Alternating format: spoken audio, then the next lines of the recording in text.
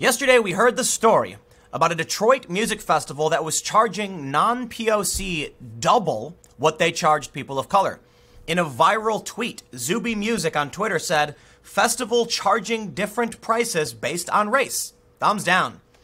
Well done, intersectional radicals. You've become the very racists you claim to stand against. So woke, so very woke. But will they, in fact, go broke? I don't know, maybe not. A lot of people are still defending them, but my understanding is that this is illegal. Did you know there's a guy who's like really well known for suing bars that have ladies' nights? Because when a venue does a ladies' night, they are discriminating based on sex by charging more or less based on sex.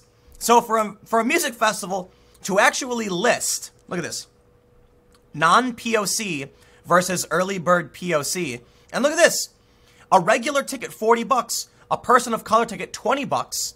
That's racist. Of course, the argument we see from many of these people is that, they say only white people can be racist. That's not true. And then, what's really funny is, because I'm sure many of you guys who watch my videos, listen to my content, know that I am mixed race, but fortunately, I don't qualify. Because I have been in circumstances where I've been told in no uncertain terms, no, I'm not a person of color. And what's really, really weird is that Candace Owens recently tweeted that Colin Kaepernick was white and so was Sean King. Newsweek ran a story saying she falsely called them white. They are white. I'm not saying they're only white, but yes, they're literally both part white.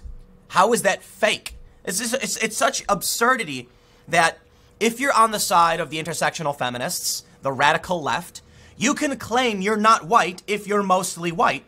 But if you disagree with them, all of a sudden, you're just white. Yes, thank you. Let's see what Zuby had to say. And there is a big update, however. As per the title of this video, Tiny Jag pulls out of Afrofuture Fest after learning white people would be charged a different price to attend. I give you an applause. I am now a huge fan of Tiny Jag. I actually pulled up some of her music. Not actually a big fan, I'm kidding. But I am a fan of her politics, and she actually does have one song I think is pretty good. Not a lot of attention for her music, but you know what? I really appreciate people standing up on principle and standing up for equality. So let's go back to Zuby. He said, would have loved to be at the meeting where they discussed this. This is the kind of BS that happens when people think diversity just means different skin tones, rather than ways of thinking and opinions. No remotely grounded sane person would have approved this idea. He says, this is legitimately offensive to everybody. Well, some people are defending it. Truly terrible business decision. And yes, illegal. He says, this is what the future holds if people don't call out this crap. It's especially pervasive in arts and entertainment. People applaud it and say it's progression. No, it's not. It's like, dude, you want to go back in time to segregation? That's not progress. That's regress. Period. He said, I've been ringing alarm bells about this, ringing alarm bells for a while. Best thing to do would be to just boycott festivals, events, universities with racist and sexist practices. I mean, actually racist and sexist. This is egregious. Let them get woke and go broke. Stuff like this angers me. It's a huge step backwards. Zuby says, I'm an independent artist. While you're here, please check out my music and merch. So, it's spot on, Zuby, for calling this out. So yes, check out Zuby's music and merch. But here's what I want to do. There's this one tweet where somebody responded to, Zuby's tweet went viral. It got 11,000 retweets so far. This person right here says, that pricing was obviously based on the fact due to historical targeted financial damage to black people in particular. They might not be able to afford the same ticket price while a white person can. So lowering the price makes it possible for them to afford it. And as Zuby aptly points out, white people can be poor too. And not all non-white people are poor, far from it. It's insulting, racist, ridiculous, and discriminatory. If they wanted to make it more affordable, they could lower the price for everyone. Right, spot on. Why can't we have a discussion about class? What if they said, if you make less than a certain amount, we have like a poverty rate? That would certainly help all those who are, of lower income, right? He says, I really wish I didn't need to explain this. It's so obvious, it's not complicated. But let's take a look over at what happened with Tiny Jag, who pulled out of the festival after she learned white people will be charged a different price to attend. I believe that, I believe this is the same event. And interestingly, Zuby's tweet went viral. He posted it on the 6th of July. This story's from the 4th of July. So spot on for, maybe that's how he found out about it. So let's check this story out. I believe it's the same event, right? Afrofuture. Yeah, Afrofuture Fest in Detroit. Jillian Graham, aka Detroit-based rapper Tiny Jag, pulled out of a local music festival this week because she disagreed with its pay model in which people of color would pay less for tickets than white festival goers. Graham said she only found out about Afrofuture Fest's pay model when a white friend reached out to her and sent her a screenshot via Instagram that outlined the pay difference. The early bird POC, I mean, not even the early bird, the tickets, period, are double if you're white. So what makes you white? Would Sean King have to pay double? Would I have to pay double? We're both biracial. Whether or not you agree with Sean King's story, I'm saying the point is, if someone is still mostly white, do they get to claim to be a person of color for this event? She says, quote, "I was immediately enraged just because I am biracial," Graham tells Metro Times. "I have family members that would have, under those circumstances, been subjected to something that I would not ever want them to be in, especially not because of anything that I have going on." Graham says after the festival confirmed the price structure, she immediately withdrew from the event and requested that she be removed from any promotional materials. She says because she had publicly supported the festival without knowing about the discrepancy between the ticket prices, that she had to publicly withdraw her support as well. She did so by taking to Twitter. She indicated feeling very triggered and discussed how the pay model would have affected her family personally, specifically her grandmother. "A lot of the songs that I perform are from my first project called Polly. That is my grandmother's name," Graham says. "How do you want me to come to a performance and perform these songs off a mixtape that is titled after this white woman that you would have charged double to get in here? Like, it's just outrageous from so many different angles." Seriously. Man, Tiny Jag, big fan now. I love, principle-wise, I'll check out your music. A couple good songs. I'm just not a big rap person as it is. I'm not going to pretend to be. But I got to say, I hope Tiny Jag gets a bunch of publicity off this because she really deserves it. And what she expresses here with her, with her grandmother being white and not appreciating it, I feel that resonates with me, right?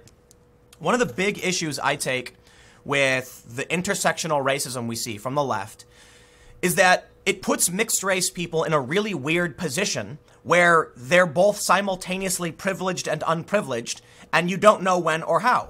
Notice, I shaved recently. When I'm shaven, people assume, well, actually, I can't tell you what people assume I am, because it's all different. But typically, if I shave and I don't wear glasses, people will say, like, you're white.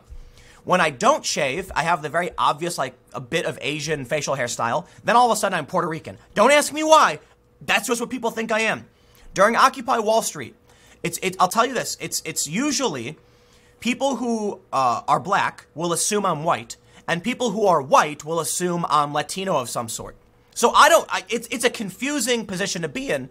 It's frustrating and it's anger inducing, especially when it's like, you want to act like the racism that my family experienced was bad, fine, but then you're going to act like my dad somehow has a hand in all of this. Like, nah, that's not okay. Like my dad, a member of my family, experienced the same thing my family did. And it's crazy to me that they would, look, basing ticket price based on race. You're telling white people who agree with you too, they have to pay a penalty. How does that make sense? It reminds me of the episode of Game of Thrones where Daenerys, I don't, if you're not familiar, I'll explain it to you. So Daenerys finds the city and they have slavery. So she executes the nobles. And then one guy comes up and says, but my dad was fighting against slavery and you killed him because she didn't care. That's what happens when you say an arbitrary, like skin color determines whether you're a good person or a bad person. And this is why we believe in individual liberties. Because it turns out there actually are a lot of good people who aren't racist, who would actually help you dismantle these, these issues and the problems you face. But you look at them as a racist and say, I don't like you because of your skin color. Okay, that's a problem. Let's read on. They go on to say that it comes at a time with reparations. I don't care about the reparations conversation. Graham says that while she is definitely for the goal of putting equity back into the black community, she doesn't agree with the method being used to do so. It's non-progressive, and it's not solution-focused in my eyes. It seems almost like it has spite, and unfortunately with spite comes hate, and that's just not obviously going to be a good direction for us to go if we're looking for positive change. Graham says it was difficult to pull out of the festival because she appreciates the support of her fans.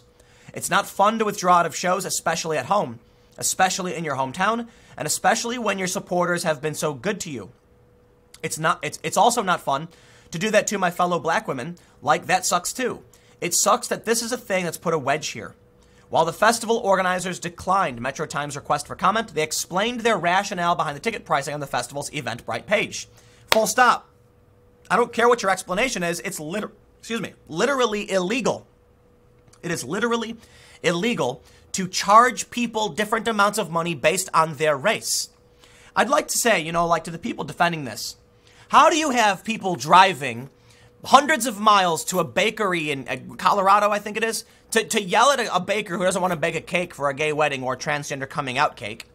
And then you're going to go ahead and run afoul of civil rights law. I'm not saying it's the same people arguing. I'm just saying, it comes to be on the left. It is left-wing intersectional feminism and equity that is pushing this, and it is also intersectional feminists that are targeting a baker saying, you should service me under the law. Okay, well, the same goes for you too, right? I am of the opinion, if you're participating in public, then you should participate in public. It's a complicated issue with the bakery. Because in this case, he said, I would service, the couple, make a cake, but not that message because you can't force me to speak. That's a First Amendment argument, and it's the same argument the left argues for Twitter and Facebook and YouTube. It's mind-blowing. How do you have, you know what, man? You have the left. I'm doing air quotes because it's like a subsection. It's like a large group of left-wing individuals who say a private business can do what they want. Then they complain the bakery should have to bake a cake. They're both First Amendment arguments. The baker saying, you can't force me to put a message on a cake, and Twitter saying, you can't force us to host this conversation. Pick one. Pick one. I am of the opinion, I lean towards, I'm not an absolutist, but I lean towards, look, make the cake. You might not appreciate the message, but I wouldn't consider it to be your speech for making the cake. And if Twitter should also allow people to, to post their messages. There is a big difference here in that the bakery is small. It's like one dude. And you could probably just go find a different baker and stop, getting in his face. Twitter is a monopoly on what it is. We need to change that. But these big tech companies control way too much power. So it's not the same thing. It's not. But here's what they said. Equality, this is from the festival. Equality means treating everyone the same. Equity is ensuring everyone has what they need to be successful. Oh my God, dude. First of all, it's ensuring. But we don't need to go after their grammar or their vocabulary here. But they basically say our ticket structure was built, well, they literally say, to ensure that the most marginalized communities, people of color, are provided with an equitable chance at enjoying events in their own community, Black Detroit. Affording joy and pleasure is unfortunately still a privilege in our society. No, okay, full stop, dude. Look, man, I have friends of all different races, of all different class, okay? I have friends who are white and poor, white and rich, Asian and poor, Asian and rich. Like, dude, your race doesn't determine whether or not you can make money in today's society. I certainly agree with the notion that in the past, there was racism and systemic, institutionalized racism that made it harder for historic wealth to pass down generation to generation. That's a whole other conversation we can have. As of today, there are quite a few people of varying ethnicities that aren't white that are extremely wealthy. In fact, I mean, look at Oprah. So here's the problem I have with race-based, like the race-based, pricing. You're going to tell me that Will Smith's kids and Oprah's kids deserve cheaper tickets? Nah, that's a joke, okay? There are people who are, there are people of color who have been very successful for several generations, and they're wealthy. And they're wealthier than Latinos, and they're wealthier than whites. But there are, on average, I believe, per capita, white people have, it's something like $10,000 or $15,000 more per year than black people. And there's a lot of reasons for that. I'm not going to get into all that. My numbers are probably off. The point is, it's illegal, and it doesn't actually solve the problem of class. All you're really doing is putting poor white people up against poor black people and then telling them the white people have it better. That's not going to solve the problem of class. That's not going to deal with the fact that's not going to deal with exploitation and oppression. And you know what, man? I'm gonna wrap this one up and just say basically, spot on to Tiny Jag for pulling out, but she really presents like in her statement about being biracial and having a grandmother, she accurately explains the problem with this. How do you rectify your beliefs with mixed race people? You don't, which puts me in this awkward position, right? I am never going to agree with these people because they're racists. They're identitarians. What they're doing is illegal. And I will tell you this, as I've stated time and time again, you want to talk about why I'm concerned about this? Point to the alt-right individual, the white identitarian in government and media. Maybe you can name a couple, one or two. They like to claim Trump is. No, Trump is not an overt white. It's ridiculous. Okay, the actual alt-right white identitarian types are not in government. They're not in media. They're struggling. They struggle with their message. The left-wing identitarians are all over Congress. They're all over the media. They're running these events. And that's a serious problem for our country. So, you know what? I'll leave it there. Stick around. Next video will be at 1 p.m. on this channel, and I will see you all there.